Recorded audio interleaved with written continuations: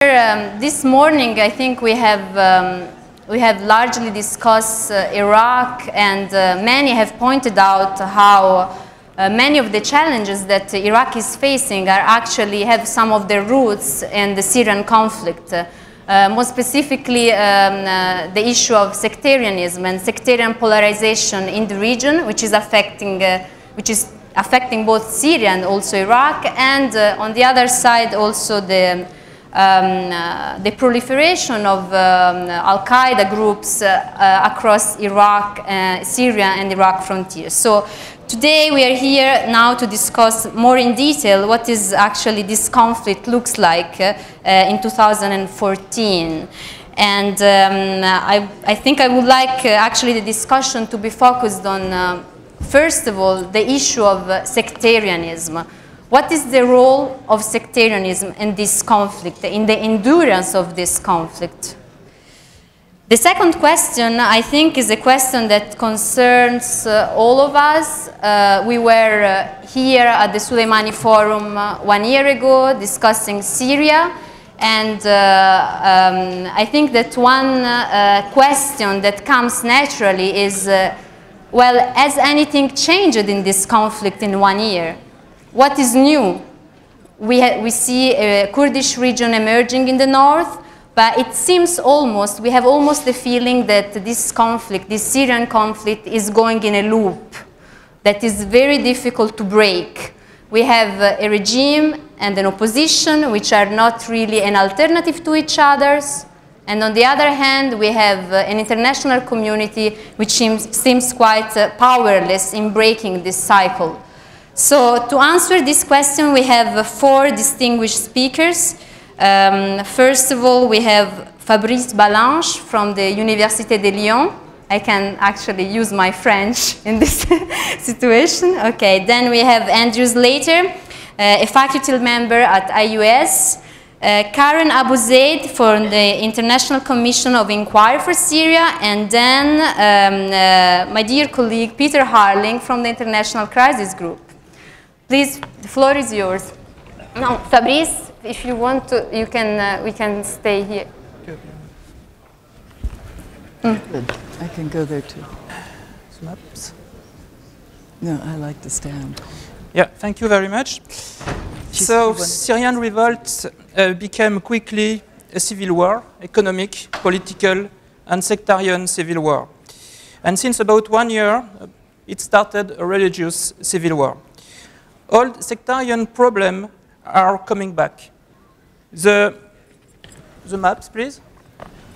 These battle maps, what you have on this side, show you that the different zones in Syria. In yellow, on the west, you have the governmental zone. In red, you have the rebel zone. And at the north, the Kurdish zone. So we can see on this map, this map of conflict is very similar to the sectarian map of Syria.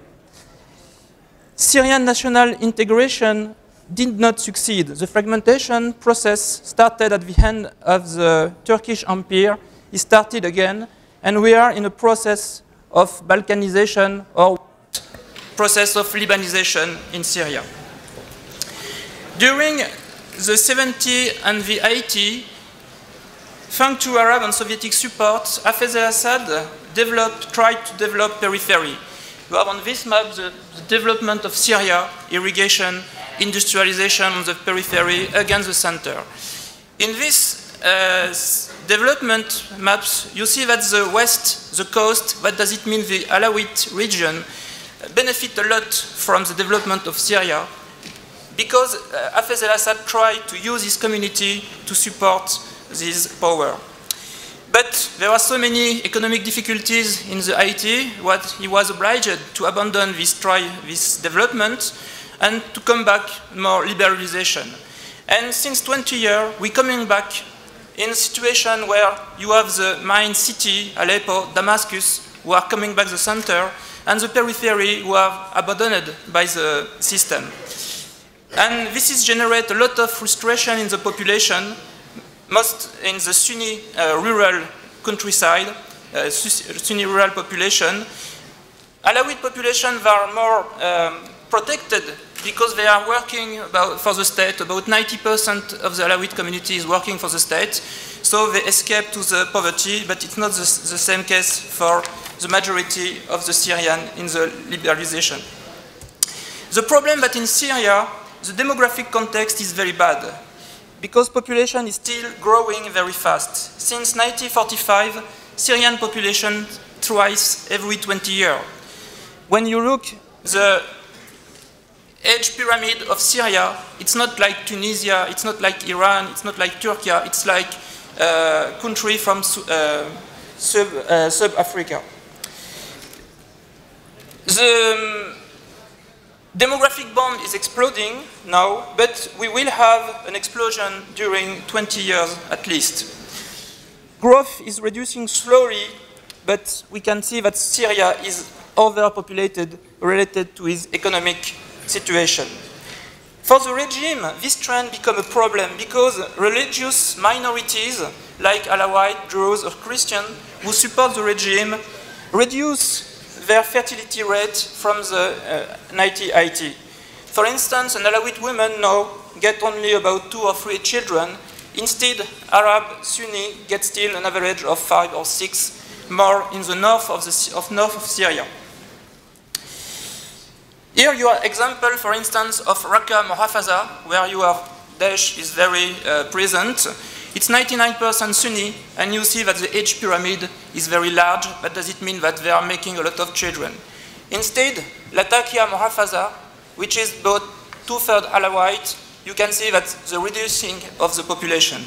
And this is a problem for the government, for Assad regime, because the Alawite was probably 15% at the beginning of the IT, and now it's only 10%. And it's very difficult for the regime to get some new soldier in this community. By the contrary, in the north of Syria, you can see that the underdevelopment and analphabetism, for instance, is very high, and that's why there is so much Islamist group in Aleppo, Raqqa, Deir ez-Zor, Muhafaza. The Alawites are still the majority of the officers in the army, but Sunni are the large majority of soldiers, except in special units like the 4th Division, aviation, and tanks. That's why it's so difficult for Bashar al-Assad to recapture quickly the whole country. It's an explanation of the large anti-Assad cleansing, but does it mean poor Sunni Arab cleansing?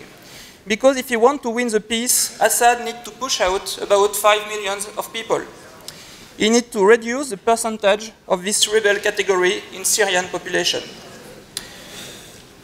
It's not the only cleavage in Syria. Of course, if you take the situation in Aleppo, Aleppo is divided between the west, is belong to the government, and the east is belong to the rebels. On this map, you see that East Aleppo, most of East Aleppo, it's illegal settlement. It's people who are coming from the countryside 20, 30 years ago, and it's the same people that's in the rebel. But in the west Aleppo, it's Sunni too. You have a Christian minority, but most of the people is Sunni.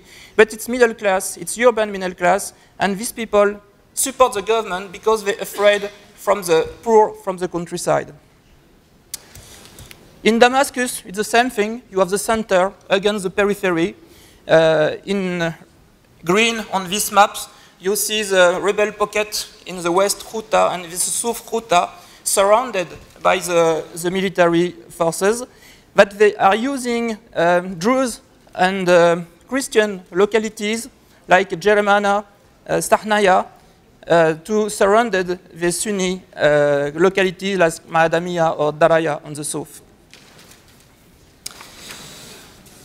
Assad is using a counter-insurgency strategy, but it's not the same than US in Iraq against Al-Qaeda or British in Northern Ireland. It's a very massive repression approach. You want to separate rebel from civilian. You want to wait population is fed up about the rebels or abandon the area because of fighting. In this strategy, is using the Kurdish population, is using the PUD militia, which is at the north of the Syria, to close the border with Turkey. because the Kurdish in Syria want a region from Afrin to Kamishlo, and it's very useful to Assad to support the PUD because he's closing the Turkish border. And now we can, if at the beginning the Kurdish and the Assad regime was enemy, today I think that there is a strategic alliance because it's more suitable for the Kurdish, a weak Assad than a strong Arab opposition.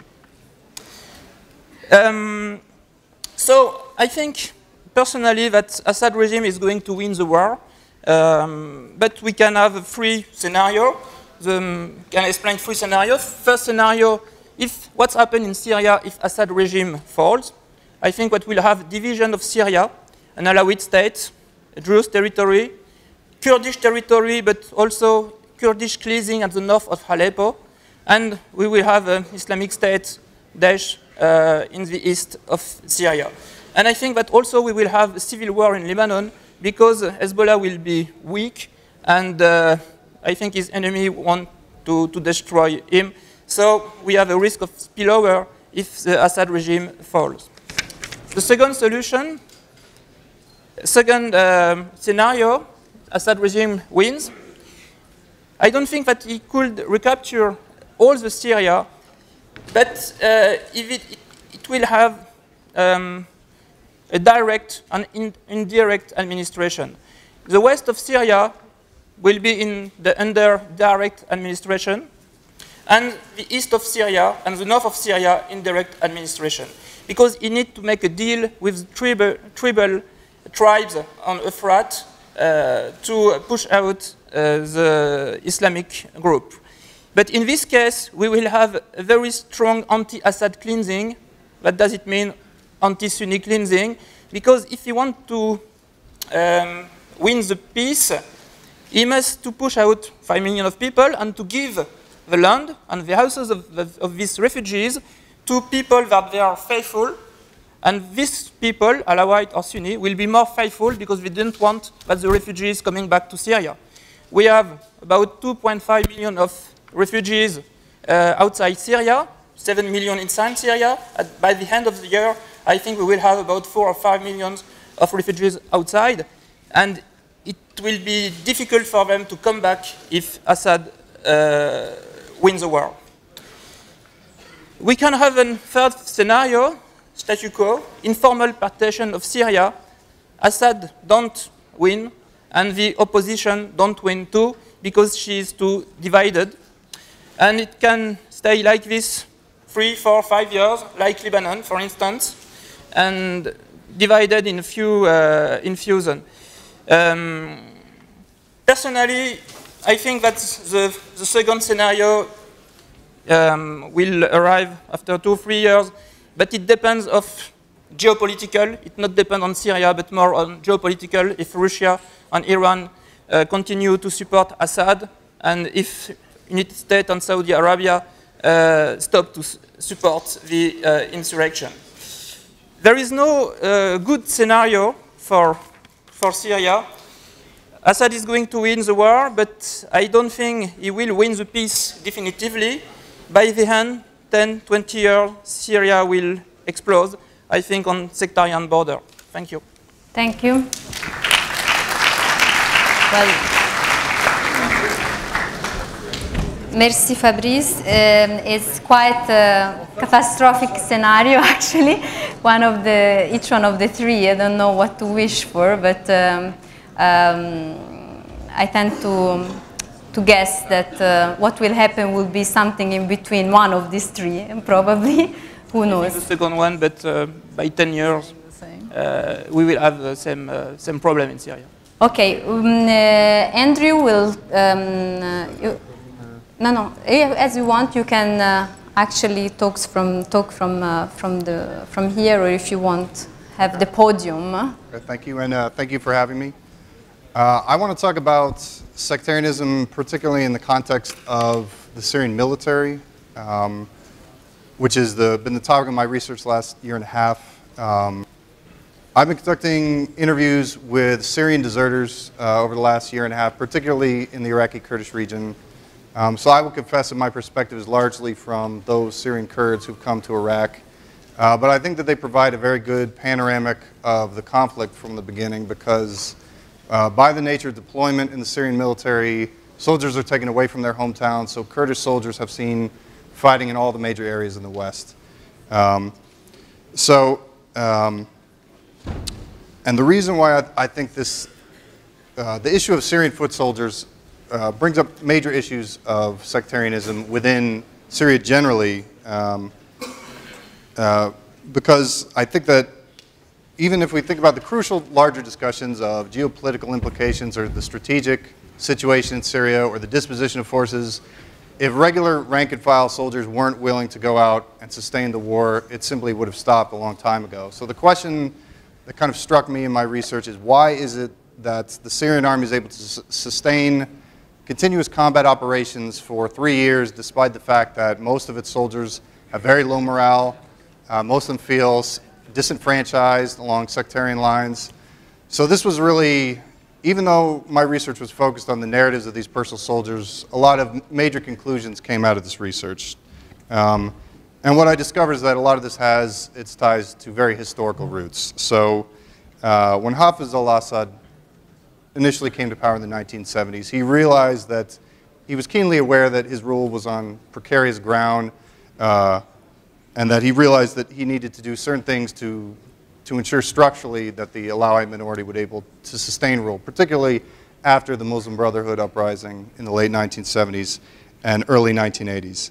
So I want to discuss some of the ways that he accomplished that and that the roots of those structural changes in the military continue to affect Syria today.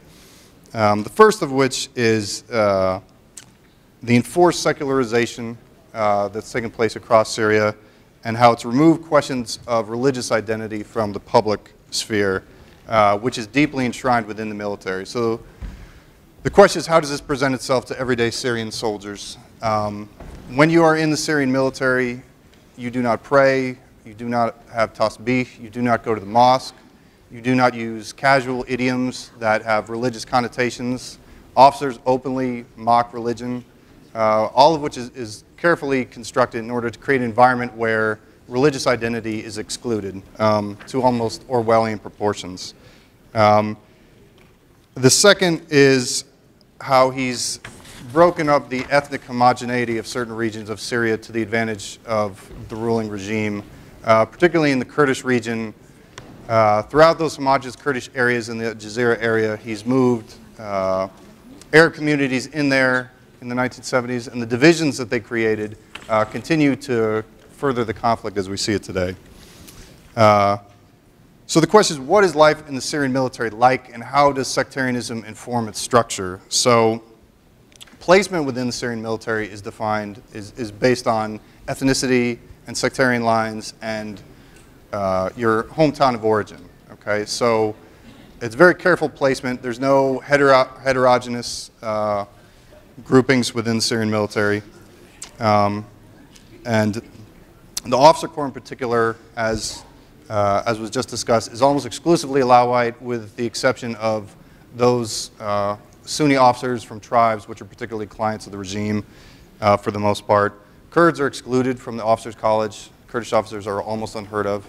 So the majority of the rank and file soldiers in the Syrian military are Sunni Arabs, and Kurdish soldiers, particularly in sensitive units, are especially Alawite. One deserter explained to me that within armored units, every tank crew has 3 Alawites and 1 Sunni and Kurdish soldier, so that there's no risk of tanks being defected to the opposition.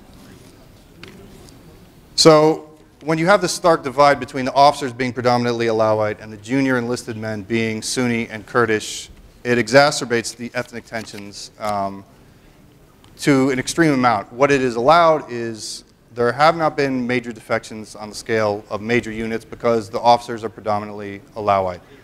However, it's created this deep divide between soldiers and their officers in the Syrian military. The incidence of soldiers killing their officers is very common, and even if they do not take place, whenever officers are killed in combat, the rumor tends to spread within the Syrian ranks that it's possible that soldiers did it.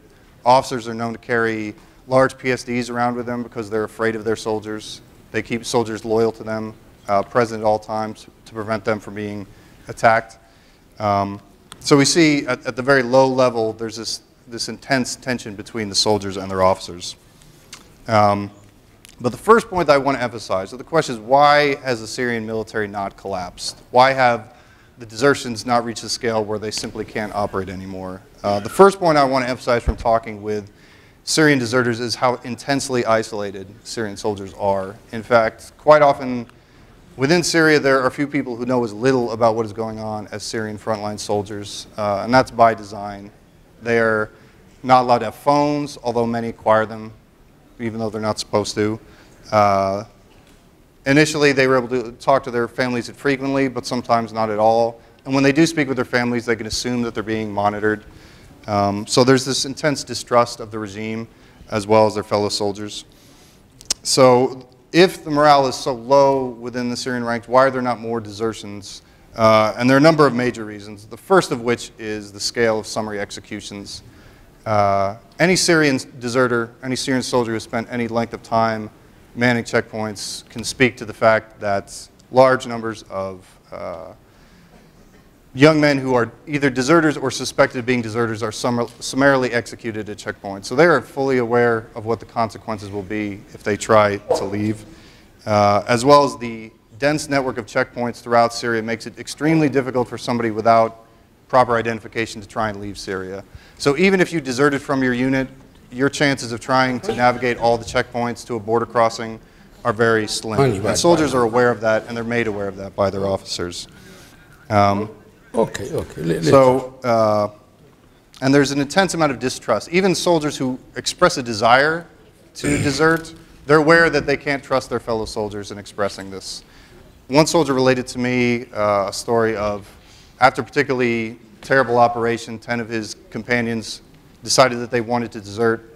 But when they chose to desert, the 10 of them in the middle of the night, the other soldiers within the platoon confronted them because they realized they would be arrested and blamed if they were allowed to. And this resulted in them actually getting into an engagement where most of the soldiers were killed and wounded in the process of deserting.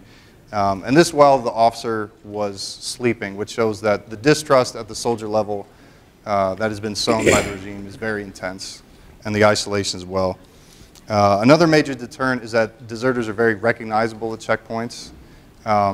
Either their lack of identification or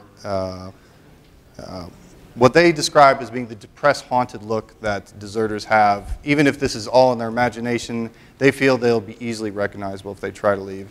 And lastly, and this seems like a minor detail, but they're very recognizable by their haircuts. So almost every deserter that spoke to me said that he had to spend a period of time growing out his hair before he would risk making it through checkpoints to try to leave Syria. So the second point I want to make about sectarianism as it affects the structure of the military is the deprofessionalization that has taken place across the ranks. I spoke with deserters who belong to the Mukhabarat, intelligence unit, and special forces units, and they are elites in name only.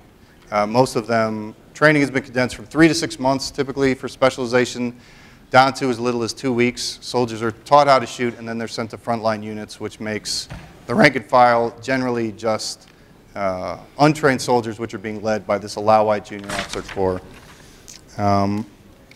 One deserter told me that during his basic training, this is in 2012, a soldier attempted to escape and was shot, and his body was held up in the yard to deter the other trainees from escaping. And that soldiers were frequently beaten to death during training because, not by design, but simply just to the nature of the discipline that they were receiving during training. So on the battlefield, you have an Alawite officer corps managing generally all the operations, and the only truly professional trained force on the battlefield on the regime side is those forces of Hezbollah and Iranian Quds Force advisors. Another deep source of that deprofessionalization is the rampant corruption on all levels. Frequent statement of soldiers who've left is that everything's for sale in Syria. So there's basically 2 stories of desertion that I receive from soldiers. One is where they took a very harrowing opportunity and they had a chance opportunity to escape and to leave in the middle of the night, something very dangerous. And the other story I hear frequently is that they put a considerable sum of money together and they paid an officer to purchase pass papers, which they used to get to commissioning, and from there they were managed to escape across the border. But all this is along sectarian lines between the division between the Alawite Officer Corps and the junior enlisted men who actually do the actual fighting. So even though mass desertions have taken place and the force is certainly depleted from what it was in 2011, the question is, why is it still on the battlefield? And the story that keeps coming to me from these soldiers is that the organization of violence, the fear and the structure, and their fear of not having any future life in Syria, or the fear of retribution to their families, is a major reason which keeps them in the military. So any sense that the military is a non-sectarian actor that is keeping the country together, I think the evidence shows that the military itself, it embodies sectarianism and it perpetuates it. And even though it has been, to the surprise of many, what has kept the Hafiz al-Assad, or the Bashar al-Assad regime in power, it has done so at terrible cost to Syria, as well as the soldiers that have served within it. Thank you, Andrew. It seems that sectarianism is a quite structuring factor in the way that you and Fabrice presented this conflict. I mean, I will be interested actually in understanding if within the same sect, for instance, from soldiers or people from Latakia, which is Alawite dominate, will be the same than people from Tartus, which is also Alawite dominate. I mean, is there any difference between the two? I mean, in Iraq, I can say that Karbala is not like Najaf. Actually, they're both Shia-dominated city, but there is competition between the two. And you know, Fallujah is not Mosul. They're Sunni, but Sunni-dominated city, but they're not the same. So I think we can discuss further this.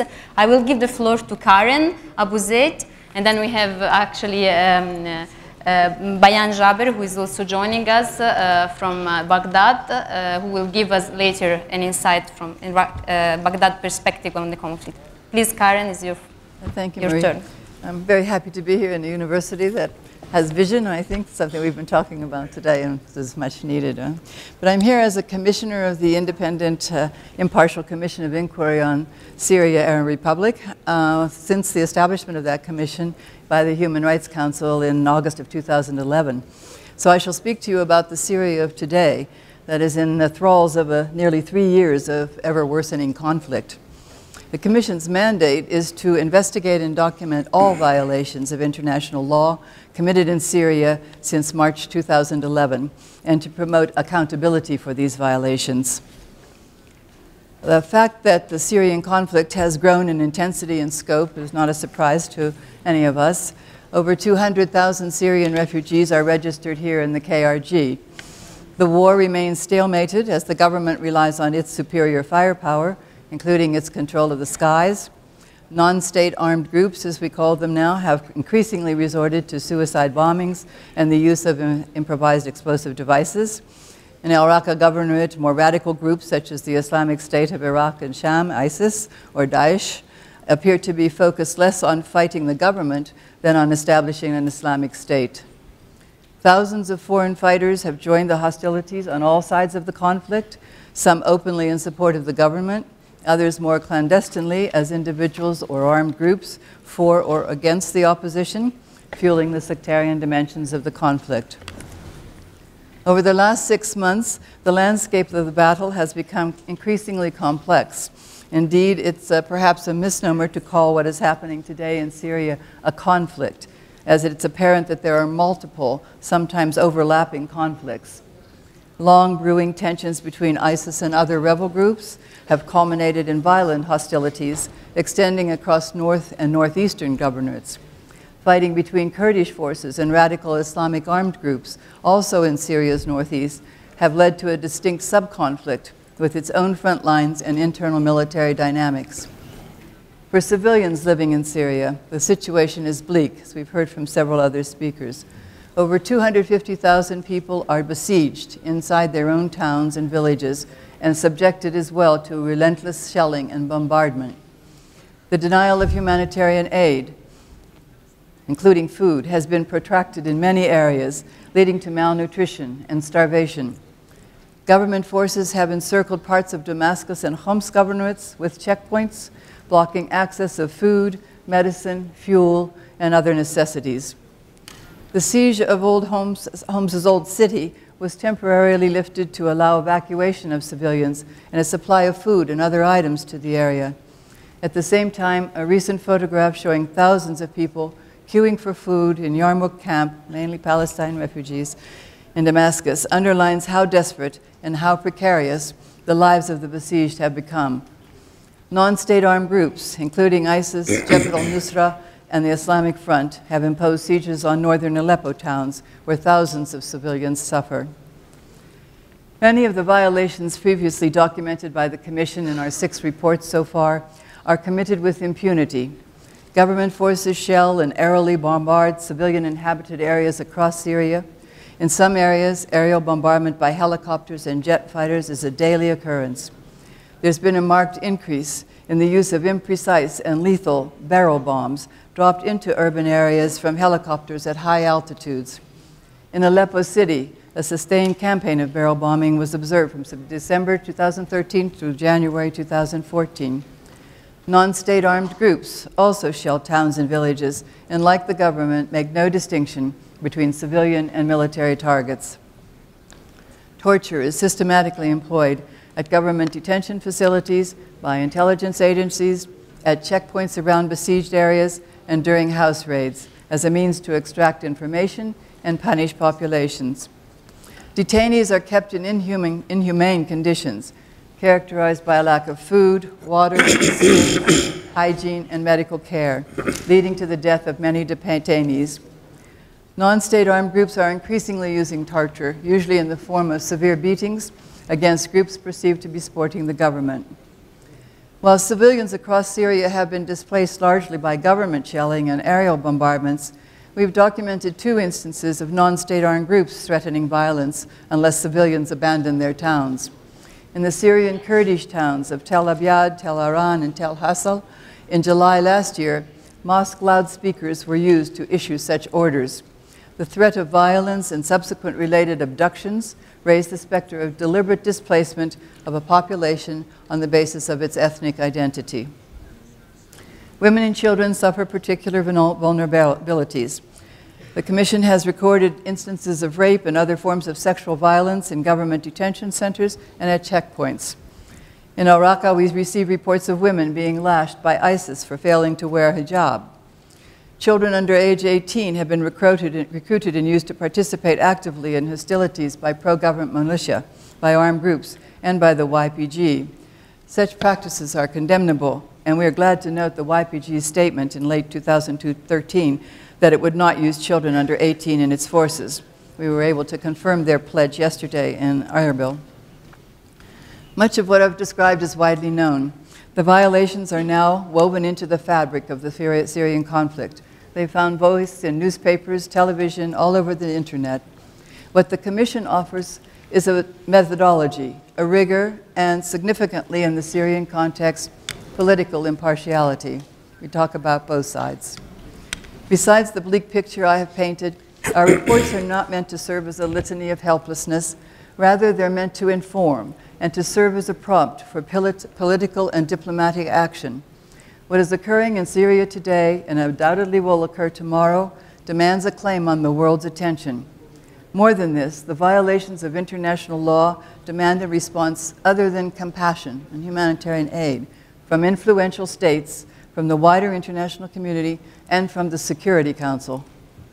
In documenting killings, torture, and forced disappearances and the bombardment of cities, among other violations, the Commission makes 2 commitments. The first is a pledge to the Syrian people that their suffering has been documented and will not be lost in the ether. Syrians insist they're not heard or they're not heeded. However, what they've told the Commission, we undertake to convey to those with the power to act, now and in the years to come. There are no governments that can claim ignorance of the violations taking place daily, even hourly, in Syria. It's been the Commission's contention since our first report in December 2011 that the only solution to this conflict is a political solution, achieved through inclusive negotiations led by the Syrians themselves, negotiations whose outcome must set out a pathway to accountability for those who bear responsibility for the crimes committed. This leads to the second commitment made by the Commission, namely to advocate for accountability, a key part of our mandate. Last October, the Security Council issued a presidential statement which condemned the widespread violation of human rights and international humanitarian law by the Syrian authorities, as well as by any armed groups for their abuses and violations of international humanitarian law. Building on this acknowledgement by the Security Council, our Commission maintains that the Security Council must seek a referral to justice to hold the perpetrators of these violations and abuses accountable. Continuing inaction on this front provides the space for the proliferation of actors inside Syria, each pursuing a separate agenda, contributing to the radicalization and an escalation of violence. Finally, a few words about Syria's future. It's easy to be overwhelmed by the depth and complexities of the Syria conflict, but that complexity often melts away when speaking to those affected. The day before yesterday, I visited the Klergus camp outside Erbil. There I met with men, women, and children who had fled Syria to find safe haven in the KRG. One cannot walk through the refugee camps and speak to people living in quiet dignity in the tents without being reminded that the war in Syria is a tragedy for the country, its people, its society, its culture, and its history. Nearly 9 million people, if we've heard before, close to a third of the population fled their homes since March of 2011. 2.5 million are refugees, as we've heard, registered in the neighboring countries, stretching host communities to their limits and provoking regional consequences. 1/5 of Lebanon's population, as the Prime Minister reminded us this morning, are Syrian refugees. The Zaatari camp has become one of Jordan's largest cities. At least 6.5 million Syrians are internally displaced, 9 million Syrians in need of assistance, and 3 million are described as hard to reach by the United Nations. Negotiations have accomplished little so far, but they've allowed the lifting of sieges in Homs and Damascus, and most hopeful of all, declarations of local Turkish presence around the country. The delivery of food and other necessity into these areas and the evacuation of civilians trapped inside their homes has been accomplished in large part because of human suffering in these areas in which people have been reduced to living on animal feed, grass, and cats, could and should no longer be countenanced. If we accept that the only solution is a political solution, then to reach that solution, influential governments and individuals must listen not only to voices in conference rooms in Geneva and New York and in Sulaimani, but also to the stories of the Syrian people themselves. The conflict in Syria should be seen not only as a political problem, but more seriously as a human problem. As the Commission documents and publicizes the stories of Syrians whose lives have been shattered by the war, it's my hope that our work will contribute further to this understanding and help convince those who have power to effect change on the ground, to do so with the needs and the desires of Syrian people as their inspiration. Thank you. Thank you, Karen. Indeed, a sad account, and I think in the question and answer we can actually ask ourselves that beside accounting what the international community can actually do. We'll probably discuss this later, and from the international community perspective we jump back to the regional perspective on the Syrian conflict, and I would like to give the floor to Mr. Bayan Jaber, who is member of the Iraqi parliament, who was before member in the finance minister and minister of the interior, who will give us an insight on the perspective from Baghdad on the Syrian conflict. Please. شكرا جزيلا للجميع على المشاركة والحديث عن سوريا، باعتبار أني عشت في سوريا أكثر من 21 عاما معارضا للنظام الدكتاتوري صدام حسين. عشت في دمشق ممثلا للمجلس الأعلى للثورة الإسلامية في العراق، ممثلا لشهيد المحراب آية الله السيد محمد باقر الحكيم، وكذلك في بيروت. ولذلك تركت 2003 وأنا أمتلك خلفية عن الوضع الاجتماعي والسياسي في سوريا. الإخوان المسلمين منذ أواخر السبعينات بدأوا نشاطا بدأ من دمشق مرورا بحمص حتى حماة، وكان لهم نشاط واسع وحركة عسكرية مدعومة من قبل النظام العراقي، وكان خلاف بين البعث الصدامي والبعث الأسدي.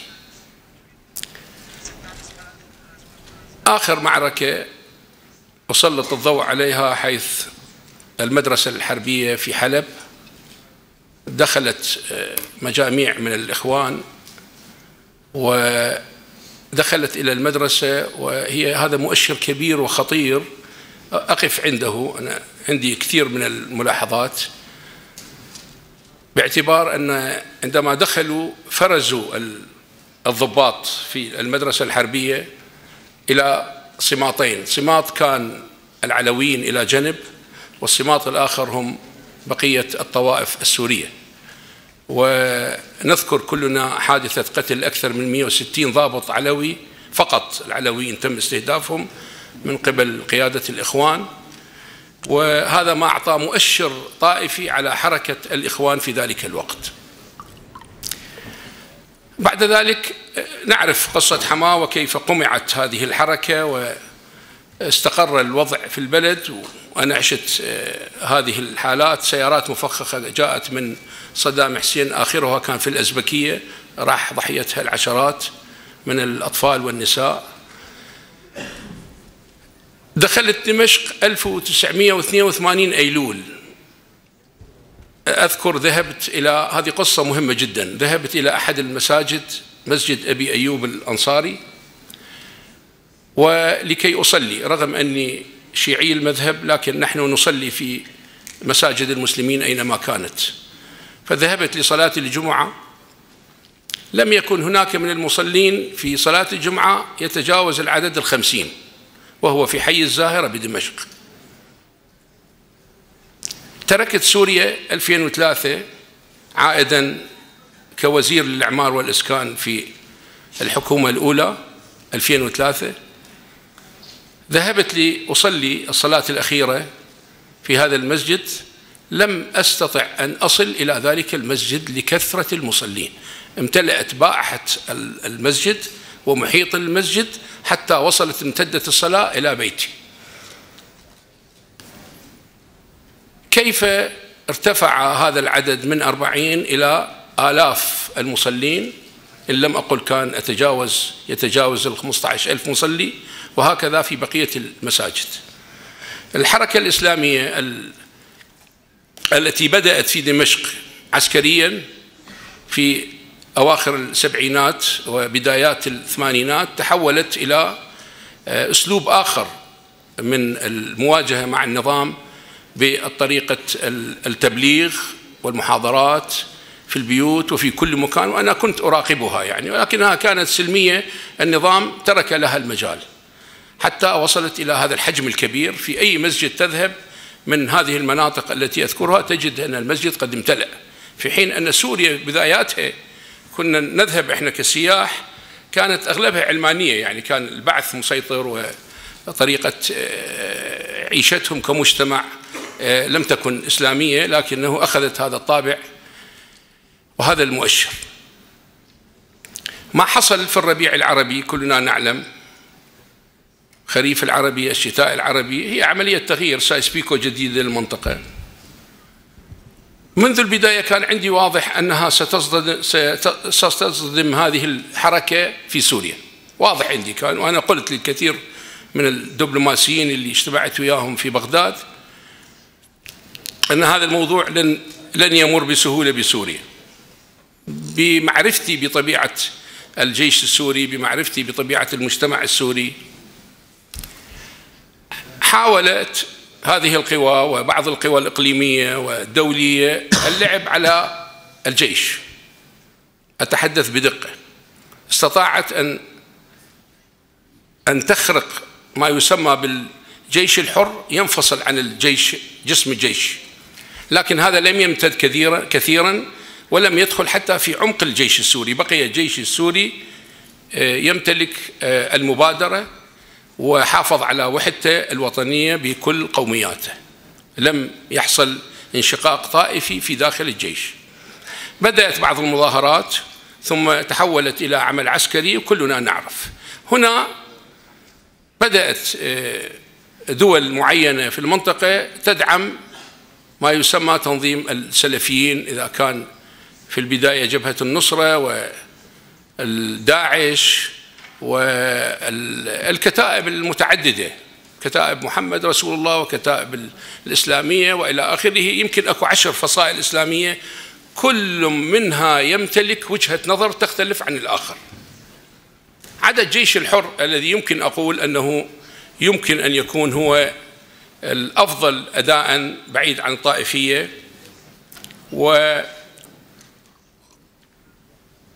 والبقية انتهجوا الطائفية في هجوماتهم. كل هجوماتهم أنا مراقبها على اللاذقية، على طرطوس، في حمص، قرى معينة من طائفة معينة استهدفت لأنها من طائفة معينة، لكن بالمحصلة لم تستطع القوى من إيجاد خرق في داخل الجيش السوري، بل حتى في المجتمع السوري لإيجاد خرق طائفي كما حصل في مناطق أخرى ومنها العراق. المعركة الأخيرة أو قبل الأخيرة في القصير كانت معركة حاسمة، لأن القصير كانت هي حلقة الوصل بينما يصل إلى سوريا من سلاح وعتاد ومال ورجال عبر طرابلس لبنان.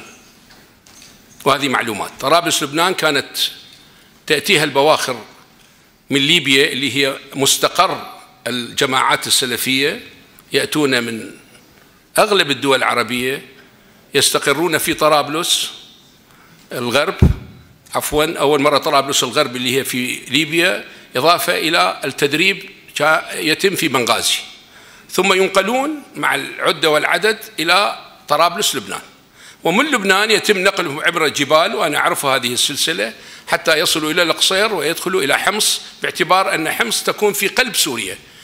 جنوبا تكون دمشق، شمالا تكون حماو وحلب، غربا تكون طرطوس، بانياس، اللاذقية، حتى كسب، حتى الحدود التركية. نجاح السوريين بالتعاون مع الحركة الوطنية في لبنان، يعني ليس فقط حزب الله كان له دور في دعم النظام السوري، هذه لابد الإشارة إليها. استطاعت سوريا أن تبني علاقات عميقة وعريقة مع حزب البعث اللبناني، مع قوى وطنية لبنانية، إضافة إلى حزب الله اللي كان يتلقى الدعم المباشر وغير المباشر من النظام السوري. فكانت معركة القصير حاسمة، قسمت ظهر ما يسمى بالثوار أو المقاومين أو الذين يحاولون الانقلاب على النظام، لأنها أوقفت الدعم اللوجستي الذي يصل إلى هذه. طبعا حاولوا الآن المعارك التي تجري في يبرود وعرسال وإلى غير ذلك، هذه منطقة أخرى مختلفة تماما عن القصير، لكن كذلك الآن هناك انحدارات. لذا لاحظنا في الشهر الماضي هناك دفة النظام الجيش السوري والنظام السوري بدأت تميل. إقليميا بلا شك كان لإيران دور كبير في دعم النظام السوري، دوليا كان دعم كبير وكبير جدا من روسيا إلى النظام السوري، باعتبار أن هناك قاعدة في طرطوس روسية على البحر الأبيض المتوسط، وهي آخر قاعدة يمكن لروسيا في المنطقة، فروسيا دخلت بقوة دعما تسليحا إلى آخره كما إيران. أنا من الأشخاص كوزير مالية سابق كنت أعتقد أن من سيكسر ظهر النظام، وهذه نقطة هامة جدا، هو العملة السورية أو الاقتصاد السوري. سوريا هي بلد الصناعة، بلد الزراعة، المصدر الأول تقريبا بالدول العربية في الزراعة والصناعة، وأنا عايشها ومشتغل كرجل أعمال. وكنا متوقعين كما حصل في العراق. العراق شفنا أن الدينار العراقي كان يساوي 3.3 دولار، بعدين صار الدولار يساوي 3000 دينار. شوف ايش قد خسر الدينار العراقي من قيمته آلاف المرات، في حين أن الليرة السورية حافظت على قوتها. من بدأ الصراع كان الدولار يساوي 50، إلى الآن وصل أقصى رقم يمكن بحدود 350-400 ليرة للدولار، والآن رجع إلى 100 ليرة، يعني فقط مرتين ضعف نسبة الانهيار بالاقتصاد السوري. فحافظت الليرة السورية على قيمتها. استطاعت سوريا أن تستمر بالتصدير. اللي حصل أعتقد أن الفترة الأخيرة شهدت رجحان كفة الجيش السوري والنظام السوري في السيطرة على الوضع، وخصوصا في دمشق. نعم، لا زالت حمص تعاني في بعض مناطقها، لا زالت حلب وكذلك إدلب، هذه المناطق والمناطق الشرقية من سوريا لا زالت تحت السيطرة. تأثير على بغداد.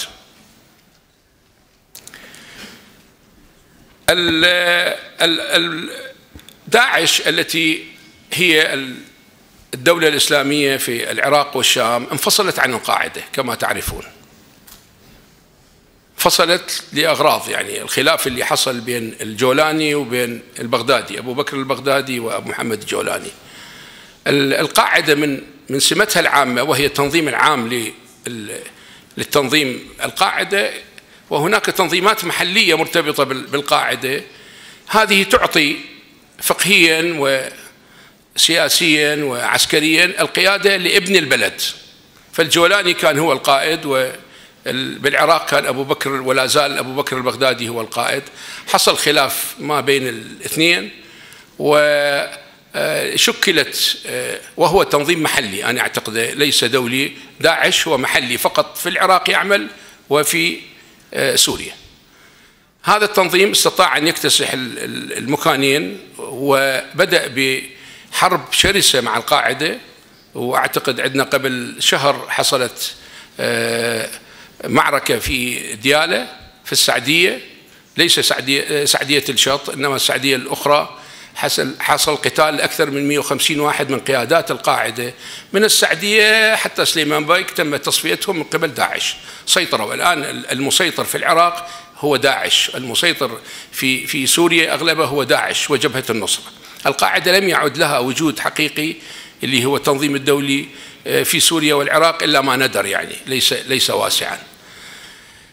باعتبار أن الحدود سقطت، أغلب مناطق الحدود بيد المنظمات السلفية هي داعش وجبهة النصرة، استطاعت أن تدخل إلى منطقة الصحراء الغربية في العراق، وأسست قواعد لها منذ تقريبا 2 سنين. هذه القواعد عبارة عن بيوت، عبارة عن غرف وفيها قبو، تخبئ الأسلحة هناك ثم تنقل إلى بغداد أو المحافظات الأخرى، وإلى الآن موجودة في هذه المناطق. المعركة الأخيرة التي كان الجيش مفروض يروح إلى الصحراء، حوران والأبيض وأعالي الفرات والثرثار، كان مفروض يصفي هذه المناطق، لكنه ما استطاع التوغل في الصحراء، أو أن هناك قرارا سياسيا أجله. داعش هي الفاعل الشر الذي جاءنا من سوريا. لذلك أنا أعتقد أن، حتى لا أطيل أرجع أختصر، الحل في سوريا سوف لن يكون عسكريا. لا أستبعد أن هناك انشقاقات وانقساما سيحصل جغرافيا أقصد في سوريا على المدى البعيد، لكني لا أعتقد أن الحل هو حل عسكري. الحل العسكري يعني مزيد من القتل، مزيد من الدماء، مزيد من تصدير الإرهابيين إلى المنطقة، قد يعم الشر إلى الأردن وكذلك إلى لبنان والعراق وحتى تركيا، سوف لن تكون بعيدة بمنأى عن التنظيمات السلفية.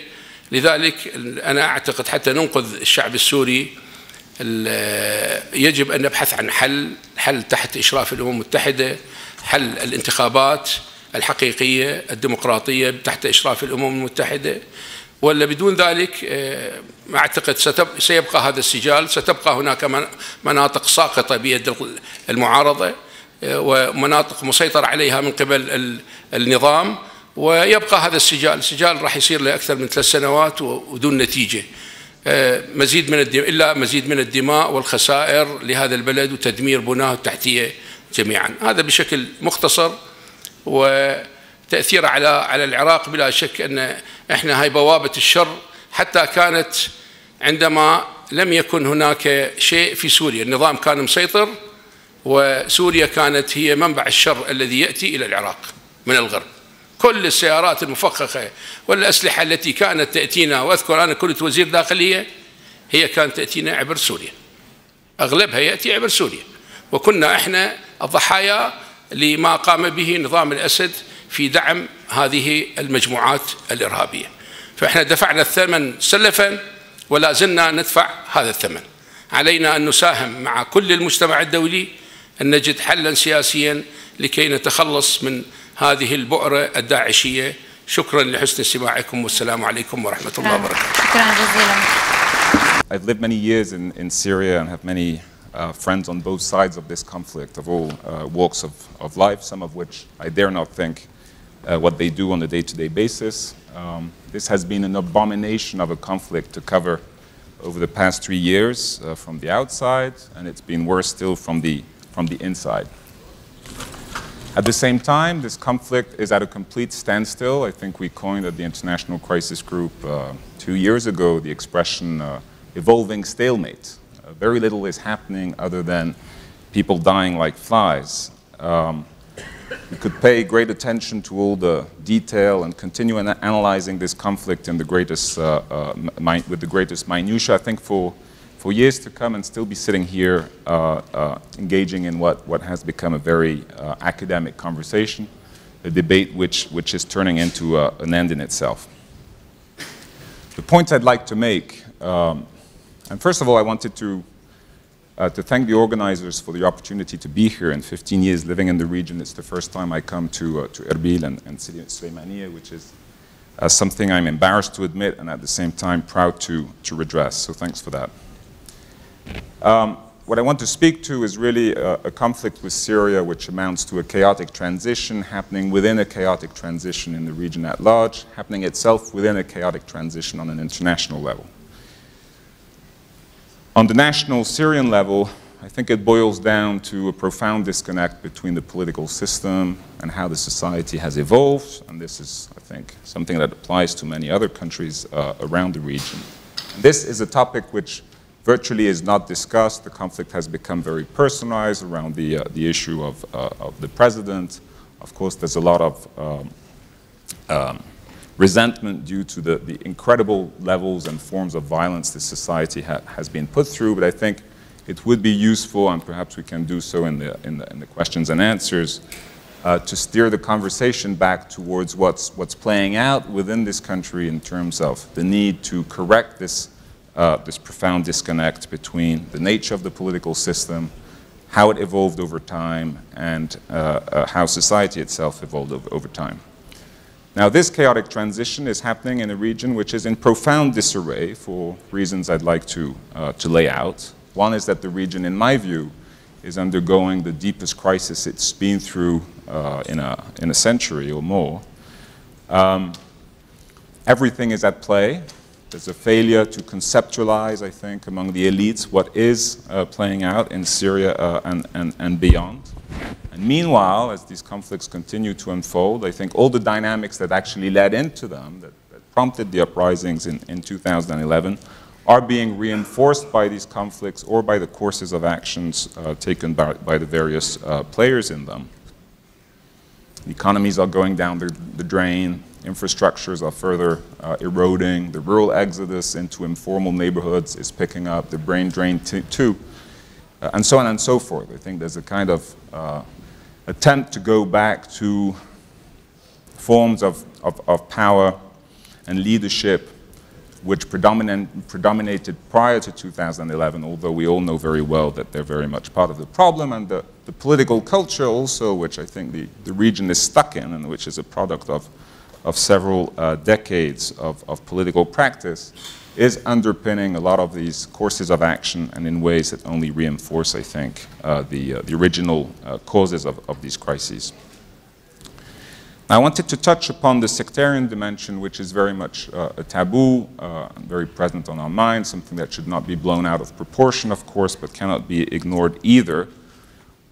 In my perception, and there again speaking on the basis of many years in the region, living in Iraq, living in Lebanon, in Syria, and elsewhere, I have a feeling, and this is a tentative idea I want to put to you, that part of the problem is really the modus vivendi that needs to be found between the sense of empowerment, of vindication in the Shiite world as a result of decades of socio-economic empowerment, very true in Lebanon, in Iraq, but also a number of extremely powerful symbolic victories over the past decades, leading into this, this sense that the moment ought to be seized, the sense of ownership over the dynamics at play in these conflicts. On the other side, there again, in my experience, a very, very profound crisis in the Sunni world.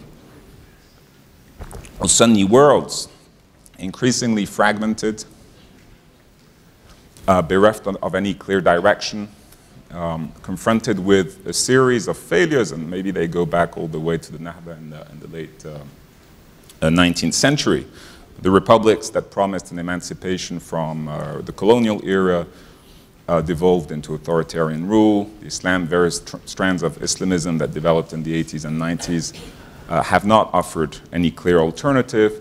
Al-Qaeda itself, and up to the uprisings today, which promised a moment of revival, of renewal, and are turning into disaster. So I feel that the sense of injustice, disenfranchisement, disarray, powerlessness, the Mazlumiyya, some would say, in Lebanon, has changed hands and generating a lot of the kind of violence that we're seeing on the part of elements of the Syrian opposition, but fueling also violence in Iraq and in Lebanon in what is becoming increasingly an integrated arc of conflict, of crisis.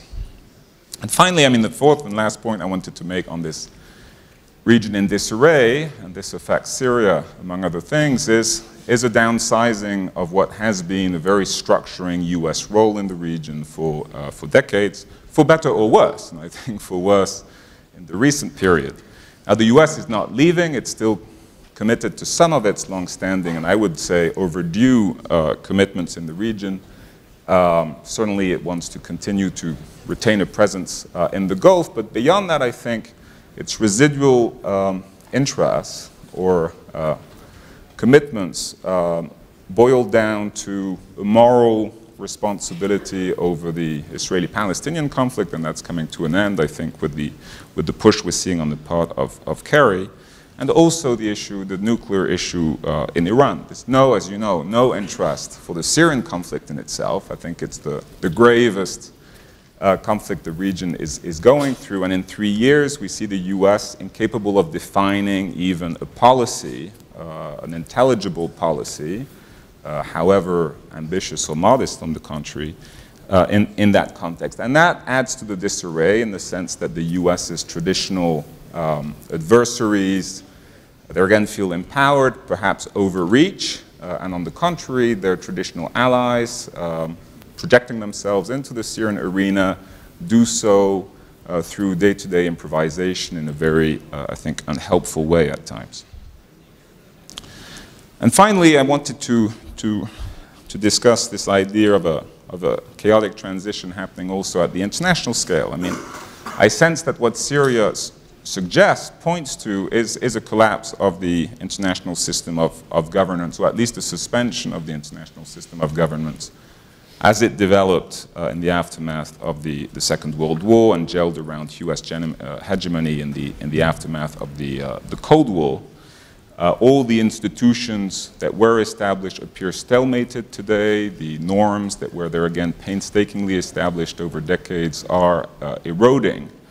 And we really, at an organization like the International Crisis Group, we have nothing to work with, or we have no one to make recommendations to in terms of addressing the gravity of this conflict, because we are ourselves a product of this international system of governance that today seems to be challenged in so many different ways, from the outside and also from within. This ties into, I think, a moment of confusion and indetermination in the way we deal with or we relate to conflict. In the Syrian context, none of the courses of action taken by players involved directly in the conflict, in my view, can be understood through ideology or values or strategy and interest. I mean, this relates or is grounded in fears, in instincts, identity politics, cynicism, or on the contrary, indecisiveness when it comes to the US. And at the backdrop of all this, I find they're again trying to step back from the conflict after a number of presentations delving deeper into the detail, I think is another moment of confusion in the way we deal with information. I mean, the Syrian conflict is perhaps the best documented conflict ever. We know everything about this. The smallest incident has been recorded in ways that can be seen as credible or not, but basically what's striking in this conflict is how much opportunistic cherry picking of information everyone seems to be willing to engaging and base their courses of action on, almost entirely at the expense of factual analysis. And meanwhile, the costs of this conflict are constantly rising, not just for Syrians, which was the case originally, but more and more so for Syria's environment and the international community at large, turning the whole conflict in what I would describe as a strategic absurdity. So my bottom line, and to finish on that, is that Syria is not some ugly conflict between sects and tribes in a forsaken part of the world. It really is a mirror in which one could claim an ugly world reflects itself in, and that's an image that we should ponder. Syria is not simply a victim or a symptom of the situation I tried to describe, but very much a catalyst of it, accelerating, I think, this moment of transformation, for better or worse, within the international system, but one which beckons reinvention, I think, in terms of how we relate to the conflict rather than falling back on well-known and tired narratives. Thank you. Thank you, Peter, and thank you for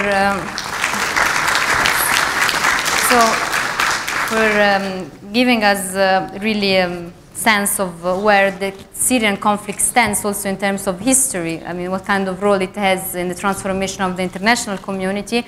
I have a lot of social media questions coming from Twitter, but I will prioritize human beings in front of me and pick one question and then shift on a Twitter one. So, yes, please.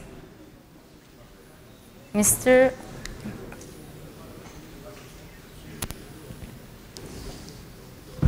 Thank you, Ms. Chairman. My name is Mohammed Jabir, academician, ex-president of Al Nahrain University. Since the morning, you guys scare me so much. I'm very scared. Because it sounds like you have already put us into compartments, compartments which you know how to distinguish, and you have divided the people into categories. Before, when we move around in countries, we go to cities. We don't go to compounds. We go to cities. We go to this and that. Now, there is a question I'd like to address particularly to Mr. Fabrice Balanche. Now, you can redirect it to anywhere else later on.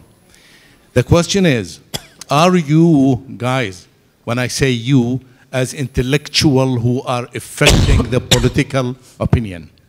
So we don't ignore that you are affecting political opinions in Iraq or wherever it is. Now, are you studying a phenomenon called regionalism just for scientific purposes and for academic purposes? the delicate part of it, if yes, you are studying it, it exists, and you are studying for particular purposes, the delicate part is, aren't you, by doing so, you are enhancing it, since you affect the mentality of the politicians? Thank you. Thank you. Fabrice, you want to answer directly? Should keep this. Yes.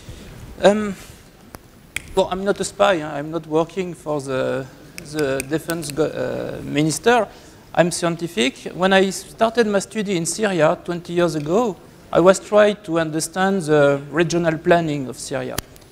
And after a few months, I understand that it was impossible to understand Syria without sectarianism. It was at the beginning of the 90s, 20 years before this crisis. And I tried to understand the process of construction of the territories. And I have seen that the Syrian government say, I am secular government. There is no differences in Syria between Christian, Muslim, and other people.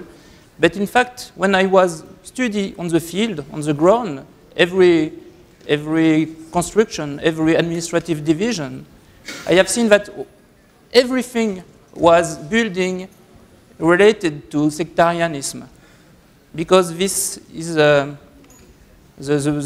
body of the Syrian government. And after, Syria is not different from Lebanon. In Lebanon, the sectarianism, it's institutional, it's open. In Syria, it was closed, but it's the same function. Iraq, I don't know too much the situation, but I think that we have the same trend in all the Middle East. Thank you, Fabrice. So we shift to the second question, the first row. Please, microphone here. Well, I'm sorry to microphone. Doesn't matter. I understand your question. I was myself completely heartbreaking. But this is not your role. You are experts. And there is a huge difference in between experts and people in charge of something, like the Minister of Foreign Affairs. So, just a question. This is not to blame you or to criticize you. You are expert. So, the question is, what were we supposed to do? Was it possible to do something? Is it only to listen to the crimes, to the difficulties, to the suffering, to the refugees, to the camps, to the UN, etc.? Were we, the human people, human being, international community, as we used to say, were we supposed to do something or not? Were we able to do something or not? Because it has been, let's say, roughly, we tried. And we were not supported. And I remember myself, your humble servant. In my country, we used to demonstrate in the streets, French street. For Syria, nobody. I participated on 3 demonstrations. We were 150 or 200. We were not interested. There is, like the expert called that, a compassion fatigue. But it was not only that. We were not interested because the way this maelstrom, very mixed people, different people, were involved, was very difficult to understand. And so in my country, we passed from the invitation to Bashar al-Assad at the 14th of July, big demonstration of friendship. Then we wanted to bomb him, but we did not. Because, as you know, the Americans, at the last moment, not because of the war, but because of the use of chemical weapons, we decided to respond, but we did not. So what we were able to do? Was it possible to intervene? Was it possible to participate, to make a little pressure on this big massacre? I have an answer, but I have an answer because at the beginning, when, as you said, the people, the first fighters against the regime, were more or less Democrats. We call them Democrats. It was possible to intervene in that time in order to make a real pressure on military people in Syria in order to stop the bombing of the civilian. Because the worst of that is that 95% of the dead person are civilian. And as you know, according to the Geneva Convention, it is not completely allowed. So were we able to do so? Thank you. I mean, it was very clear, and I think this raised really a point that is under discussion with my colleagues since a long time. What is the role of the experts? What is the role of the international community? I think that we should actually evolve into this in sense of probably not thinking that the international community should always give answers, but actually probably more work together with the regional leaders from the region and find solution together. But I mean, we can extend this probably if anyone wants to intervene. Peter? I mean, you know, indeed, we've been having this ongoing debate in terms of taking positions ourselves and trying to make recommendations to various governments.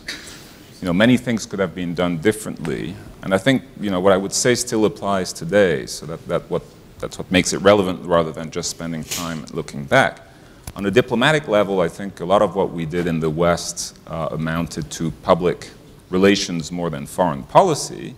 We could have been far more, I think, consistent and cautious than we were on such a, you know, sensitive conflict. We always knew it would be highly sensitive, risky, and costly. I think that's a conclusion we could draw from day one. I think on the humanitarian front, we could be infinitely more creative in terms of finding ways for aid to actually reach people on the ground. I see a lot of money being spent in ways that don't reach Syrians, and given the scale of this disaster described by Karen, I think we need to overcome all the hurdles posed by one of the most, if not the most complex humanitarian challenge we've faced so far. Militarily, we've never been proponents of military intervention or arming the opposition and so on, but at least I think the notion of doing no harm should apply, and if arming the opposition is an option for some of its sponsors, it should be done there again, you know, with more of a policy than just throwing money and weapons at the problem, more coordination and, you know, a clear definition of what the objectives are. Finally, on the economic front, I mean, having spent 7 years in Iraq, mostly under the former regime and during the embargo, I saw many of the mistakes made in that context occur again within the same decade, and on the part of governments who didn't seem to learn a lesson from something so fresh in their minds.